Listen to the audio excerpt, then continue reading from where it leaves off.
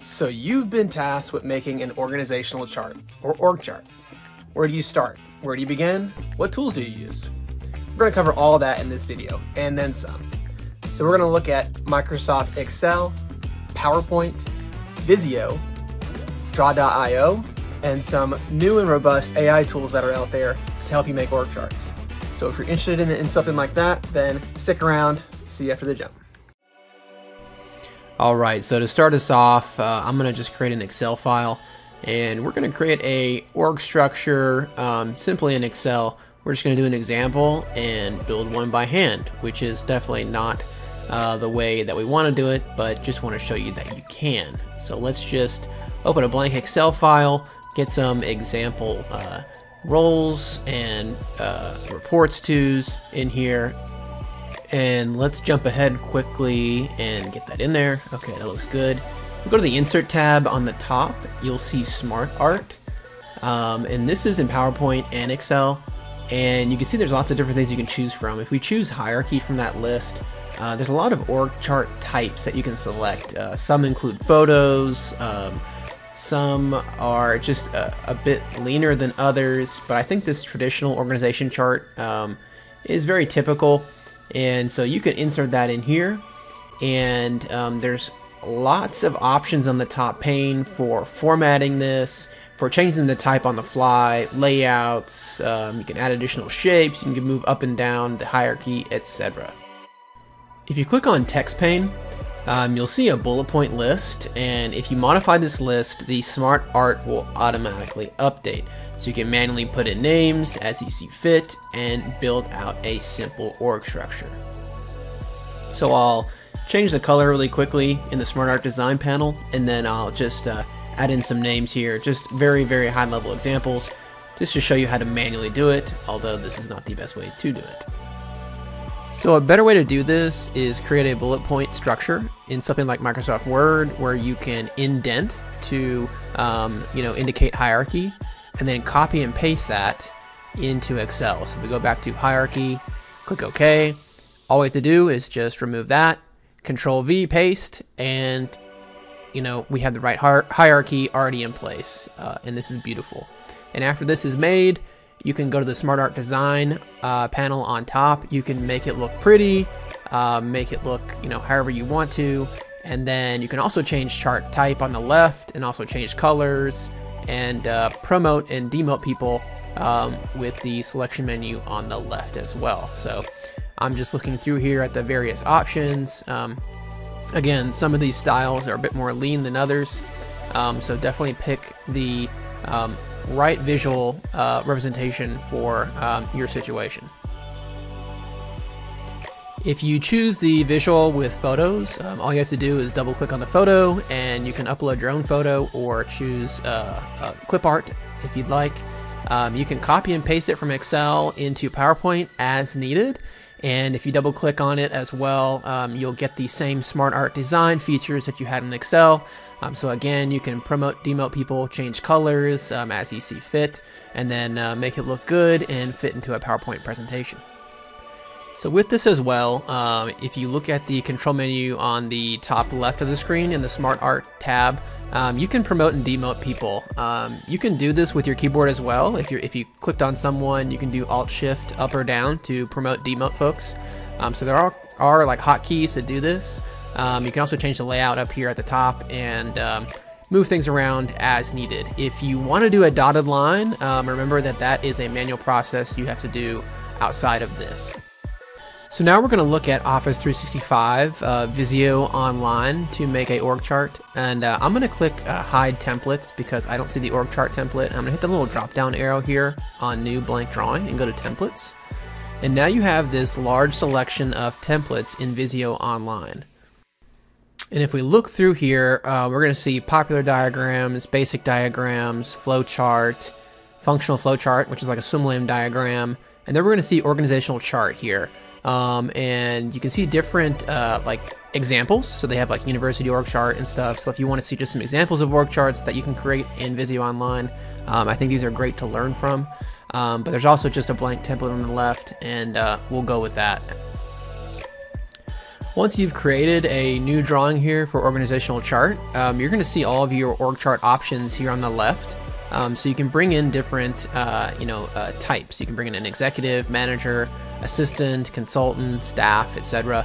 And there's different styles as well, such as badge, pinboard, and metal. I'll bring in a few here so you can see them.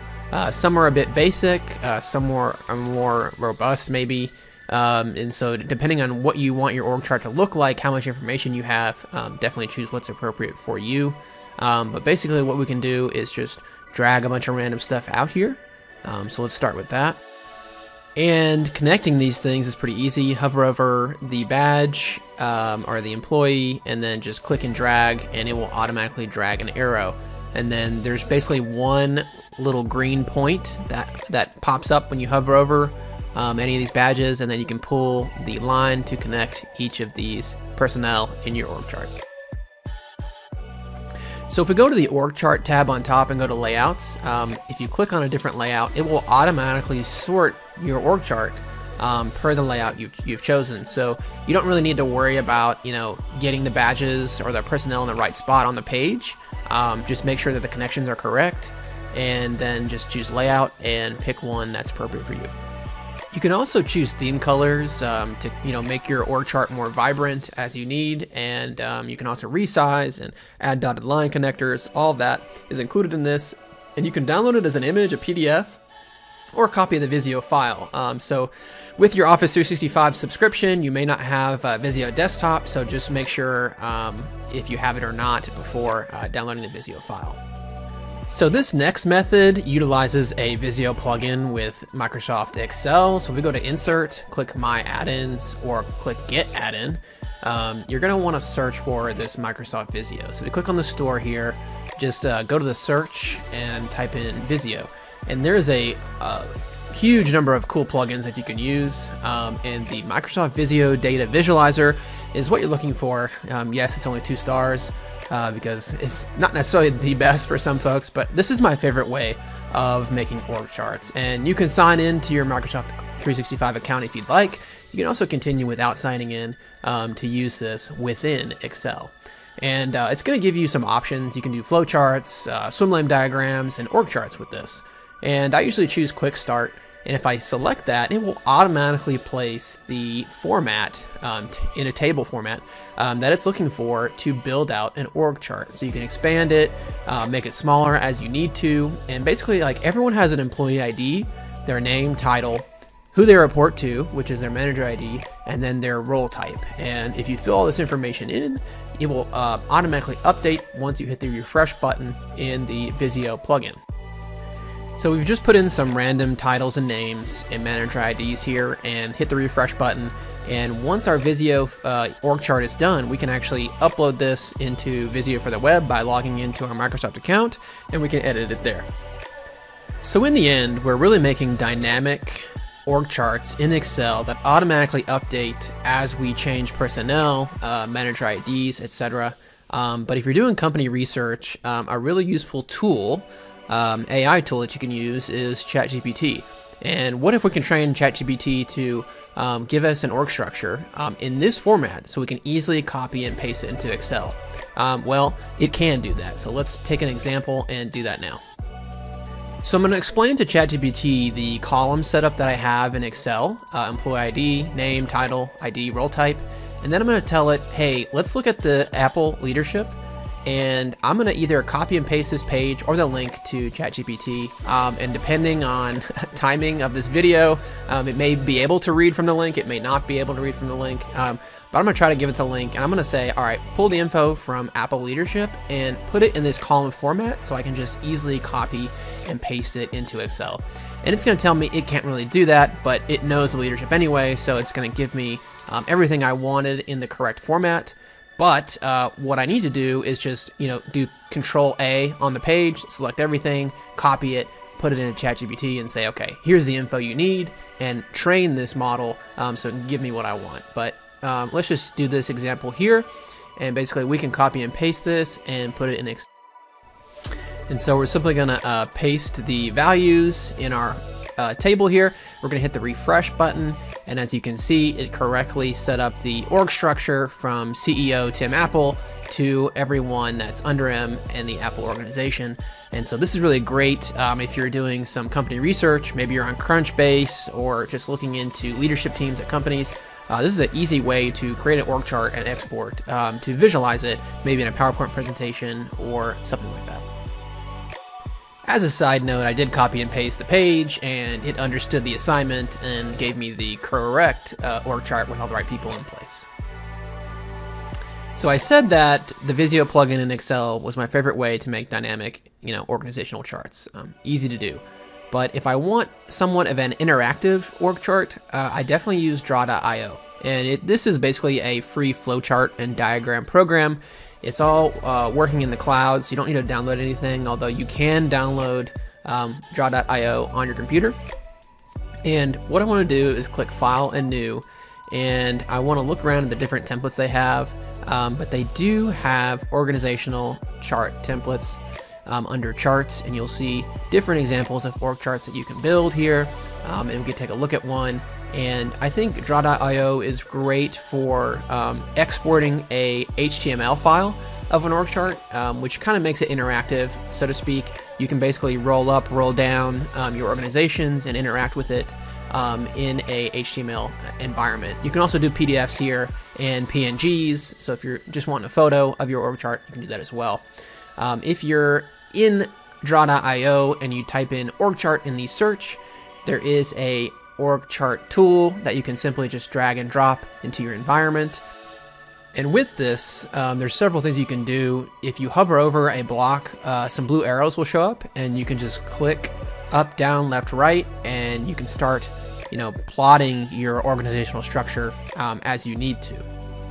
You can also click on any of your boxes, change the box color in the style pane, and when you change the color, it actually keeps that color across the organization. So if you want engineering to be blue, finance to be green, etc., you can color code your org chart as you need to.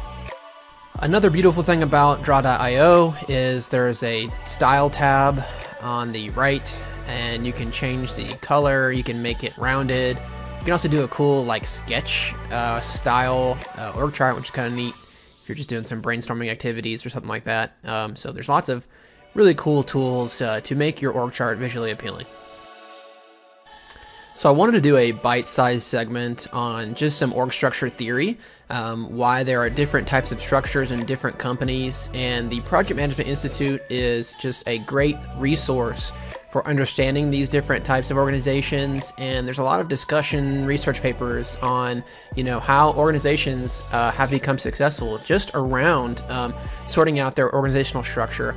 And I want to start us out with a video from Steve Jobs explaining the org structure of Apple. One of the keys to Apple is Apple's an incredibly collaborative company. You know how many committees we have at Apple? No. 0. We have no committees. No committees. We are organized like a startup. One person's in charge of iPhone OS software. One person's in charge of Mac hardware. One person's in charge of iPhone hardware engineering. Another person's in charge of worldwide marketing. Another person's in charge of operations. We're organized like a startup. We're the biggest startup on the planet. And we all meet for 3 hours once a week, and we talk about everything we're doing, the whole business. And there's tremendous teamwork at the top of the company, which filters down to tremendous teamwork throughout the company.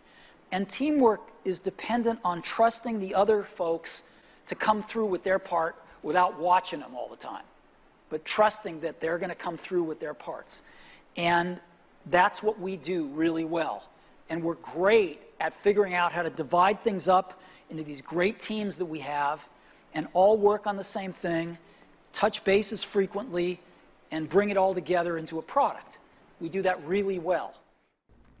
I think it's a great video explaining why Steve Jobs, organizes his company the way he did. Really, it's a hierarchical structure with product-based grouping, and it's really helped them be successful with their products. So, if you're a product owner for something like an iPhone, right? You're going to be in a different group than maybe a different product like your Apple Watch. But the organizational structure has really benefited them by taking the time to develop a strategy and design around it. So again, organizational structure or project organization, it's about aligning your team members, minimizing disruptions and conflicts, and maximizing productivity in your organization, right? So you want to ensure efficient execution with your teams, again, facilitating communication, bottom up, top down, and even left to right. You want collaboration between groups, and you want to manage your stakeholders well within your organization and reduce risks. And that's what creating org charts are all about. So again, this is bite-sized, so I'm going to quickly just explain just some of the various types that you're going to see out in industry. So I want to quickly summarize 4 different types of structures, and I stole this from 4-Week MBA. It was a great overview of structures and even points out different structures at different companies, which I liked. But I'm going to start with functional organizational structure. This organizes employees based on specialized functions or departments, such as engineering, finance, marketing, operations, HR, etc. There's a clear hierarchical structure here, with function heads or managers overseeing those specific areas. So it promotes expertise and knowledge within each function. It enhances efficiency and coordination within functional units, and can result in silos and limited cross-functional collaboration. So you'll see there's a lot of bottom-up, top-down communication, but not a lot of left to right. So stuff to think about when you're looking at organizations. The second one here is divisional. This is groups of employees based on specific products, geographic locations, or customer segments. So the divisions operate in a semi-autonomous unit, and they have their own functional departments. So each division has its own resources, decision-making authority, etc. And this allows for better focus and customization within each division. And one thing can happen here is it can lead to duplication of functions across the divisions, and there's definitely going to be coordination challenges between divisions here, so that would have to be overcome with an organization such as this. The third is a matrix organizational structure. This combines the functional and divisional structures by overlaying 2 or more chains of command. So employees report both to a functional manager and probably a project manager or product manager, right? It enhances the cross-functional collaboration and flexibility here, so you get that left to right communication, and enables efficient resource utilization and expertise sharing within each division there. You can create role ambiguity here. You can create conflicts, complexities, and reporting relationships because, who am I reporting to? My manager says this, but my PM says to do this for a project. So there could be some, issues with prioritization in a structure such as this. The fourth organization is a flat organizational structure. There's few or no hierarchical levels between employees and top management. It really encourages decentralized decision-making and employee empowerment here, promotes open communication and quick decision-making. If you're thinking agile, this isn't necessarily that, but you're getting there. And it can lead to really blurred lines of authority here, limited career advancement, potential issues with coordination and control, and you really see this in smaller organizations, some startups. It depends on the strategy with that org. So I'm going to stop there on org structures, but definitely look at 4-Week MBA. I'm going to put a link in the description below, and also going to just point out this book called Team Topologies. This was a great read about organizational structures in tech companies, and really has some new age lines of thinking here around agile and developing teams to be efficient. So I'll leave this here as well. There are free infographics on their website, free backgrounds as well, but definitely if you're looking for a new book to purchase, this one's really good about organizational structures. So hopefully you found this video helpful. If you do, please like and subscribe to the channel. It helps us. And as always, get out there and make it happen, folks. Thank you.